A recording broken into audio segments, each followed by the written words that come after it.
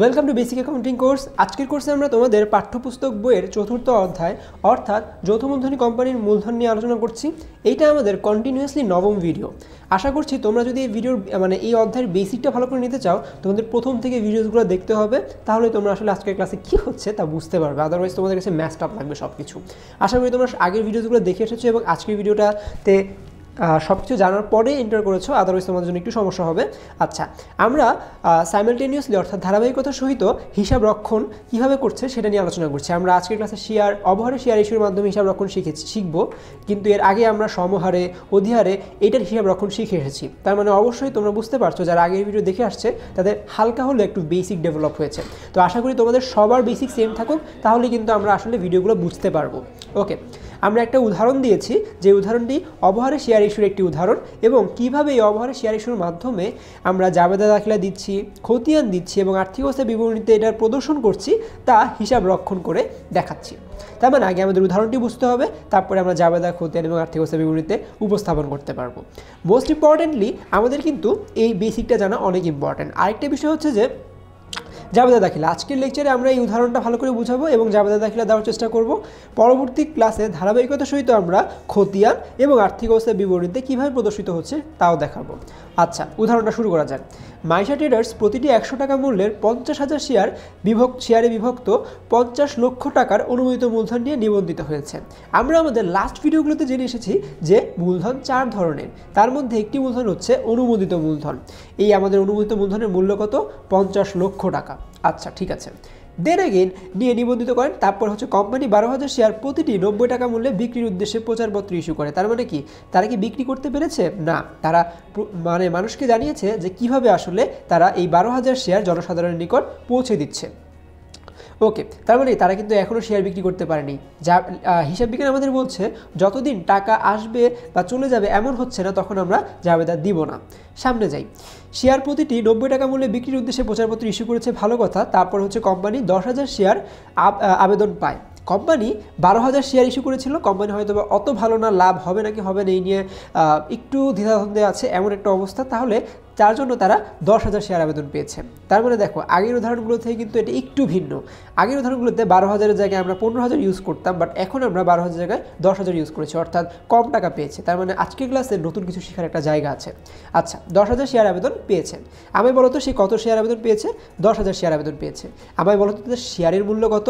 তোমরা যদি লাস্ট ভিডিওর বেসিকটা ভালোভাবে অ্যাপ্লাই করতে পারো, তাহলে অবশ্যই আজকের ক্লাসেও বলবে না যে 100 টাকা, আজকের ক্লাসে তোমরা বলবে 90 টাকা। কারণ আমরা লাস্ট ক্লাসে বলেছিলাম যে যেই টাকা দিয়ে আমি ইস্যু করেছিলাম সেই টাকা দিয়ে আমি শো করব।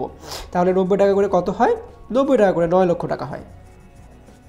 তার মানে আমায় বলো তো, আমি শেয়ার আবেদন করে কত টাকা পেয়েছি? আমি 9 লক্ষ টাকা পেয়েছি। আমি একটা জাবেদার হিসাব বুঝতে পেরেছি যে আমি 9 লক্ষ টাকা পেয়েছি। যেহেতু আমি 9 লক্ষ টাকা পেয়েছি, আমার একটা জাবেদা মোটামুটি ফিক্সড। দেন এগেন জাবেদা কী হোক এটা পরবর্তী বিষয়, কত টাকার উপরে জাবেদা দিচ্ছি সেটা একটা বড় বিষয়। আমরা এইটা ডেভেলপ করে ফেলেছি। দেন এগেন আমরা এখন যাব শেয়ার, তারপর হচ্ছে হলো গিয়ে আমরা শেয়ার আবেদন পাই, ভালো কথা। আমরা 9 লক্ষ শেয়ার আবেদন পেয়েছি, একটা জাবেদাও দিচ্ছি এটার উপরে, এবং শেয়ারগুলি যথারীতি বণ্টিত হয়। অর্থাৎ এই শেয়ার কিন্তু আমি টাকা পেয়েছি। আমি কি এখনও মূলধনে নিয়ে গিয়েছি, এগুলোকে মূলধন হিসেবে স্থানান্তর করিনি। লাস্ট ভিডিওগুলোতে আমাদের কাজ কী ছিল? টাকা পাওয়ার পরে মূলধন হিসেবে স্থানান্তর করা। তার মানে আমাদের এই ভিডিওতেও সেম কাজ করতে হবে। আচ্ছা, তার মানে এই 9 লক্ষ টাকা আমাকে আমাদের মূলধন হিসেবে স্থানান্তর করতে হবে। আচ্ছা, তার মানে আমাদের দুইটা জাবেদা দিতে হচ্ছে মোটামুটি। একটা জাবেদা হচ্ছে আমাদের শেয়ার আবেদন পাওয়ার জন্য, আরেকটা জাবেদা হচ্ছে বন্টন করার জন্য। কিন্তু আমরা কিন্তু লাস্ট লেকচারগুলোতে 3টা জাবেদা দিয়ে আসছিলাম। কেন? কারণ লাস্ট লেকচারগুলোতে 12,000-এর জায়গায় 15,000 থাকতো, কিছু শেয়ার ফেরত দেওয়া হতো। কিন্তু আজকের ভিডিওতে ফেরত দেওয়ার সুযোগ আছে? নাই। যেহেতু নেই, তার মানে তৃতীয় ভিডিওরও কোনো প্রয়োজন নাই, মানে তৃতীয় জাবেদারও কোনো প্রয়োজন নাই। আচ্ছা, এখন দেখি আমরা জাবেদাগুলো কীভাবে দিয়েছি। আমরা প্রথমেই বলছিলাম যে প্রতিটি 90 টাকা মূল্যে বিক্রির উদ্দেশ্যে প্রচারপত্র ইস্যু করেছে এবং কোম্পানি 10,000 শেয়ার আবেদন পেয়েছে। আবেদন পাওয়ার ফলে সে 9 লক্ষ টাকা পেয়েছে। একটা কোম্পানি আছে তোমার, যেই কোম্পানি 9 লক্ষ টাকা পেয়েছে। তার মানে কোম্পানিগুলো তাদের হিসাব কীভাবে সংরক্ষণ করে? ব্যাংকের মাধ্যমে। তার মানে তুমি যেহেতু টাকা পেয়েছো, ব্যাংক হিসাব ডেবিট করেছি 9 লক্ষ টাকা। টাকাটা কীভাবে এসেছে তোমরা বুঝতে পেরেছো। তারপরে বলো তো, আমি এই টাকাটা কী বাবদ পেয়েছি? শেয়ার আবেদন বাবদ পেয়েছি। তার মানে শেয়ার আবেদন হিসাব ক্রেডিট 9 লক্ষ টাকা। That was our first journal. এটা আমাদের প্রথম জাবেদা ছিল। দেন এগেইন এখন আমরা যাচ্ছি সেকেন্ড জাবেদার দিকে। সেকেন্ড জাবেদা বোঝার জন্য একটা বিষয় আছে। দেখো তো আমরা প্রথমতই এই 9 লক্ষ টাকা নিয়ে কাজ করব, আমাদের সব কাজ। এই 9 লক্ষ টাকার ভিতরে সবকটা টাকা কিন্তু আমাদের শেয়ার মূলধন হিসেবে স্থানান্তর করা যাচ্ছে না। কারণ কি, আমরা লাস্ট ভিডিওতে দেখিয়ে এসেছিলাম যে এখানে একটু জটলা আছে, অবহারেরটা আজকেই শেষ করা পসিবল। দেখো আমি 100 টাকা মূল্যের, অ্যাকচুয়ালি যদি ভিজিবলি চিন্তা করি, আমার কোম্পানিতে যদি কোনো ধরনের অবহার না থাকে, যদি ভিজিবলি চিন্তা করি, আমার কিন্তু আসলে 100 টাকা করে আমি 10,000 শেয়ার দিয়েছি, 100 টাকা করে 10,000 শেয়ার। তাহলে বলো তো আমার at the end of the day accumulated মূলধন কত টাকা হবে? আমাদের অ্যাকুমুলেটেড মূলধন কিন্তু হবে 1 2 3 4 5 6 10 লক্ষ টাকা। 5 6 10 লক্ষ টাকা, এটা হচ্ছে আমাদের অ্যাকচুয়াল মূলধন। অবহার হোক আর না হোক, যদি আমাকে কম মূল্যে বিক্রি করতে হয়, এই টাকা অবশ্যই আমাকে কোম্পানির মাধ্যমে প্রদান করতে হবে। আচ্ছা, তার মানে এটা হচ্ছে আমাদের অ্যাকচুয়ালি মূলধন, যেটা হচ্ছে 10 লক্ষ টাকা। তারপরে কি, আমার প্রতিটা মূলধন আমি 10 টাকা অবহারে বিক্রি করেছি। তার মানে কি, 100 টাকা করে 10 টাকা অবহার হলে আমার অবহারের মূল্য হচ্ছে 100 টাকা করে।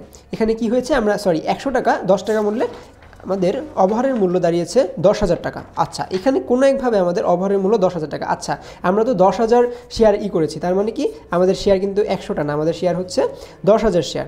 10,000 শেয়ার আমরা 10 টাকা অবহারে বিক্রি করলে আমাদের অ্যাকচুয়াল ভ্যালু আসে 1 লক্ষ টাকা 5। তার মানে কি, এখানে 10 লক্ষ টাকা আমাদের অ্যাকচুয়াল মূলধন, আর এই 1 লক্ষ টাকা হচ্ছে আমাদের অবহার।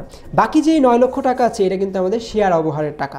দেখো বিষয়টা কিন্তু একটু জটলার মধ্যে, যদি না পেঁচিয়ে দাও, একটু সহজভাবে চিন্তা করো, তাহলেই দেখা যাবে, বুঝতে পারছো। দেখো আমাদের কাছে শেয়ার আবেদন হিসাবে ছিল 9 লক্ষ টাকা।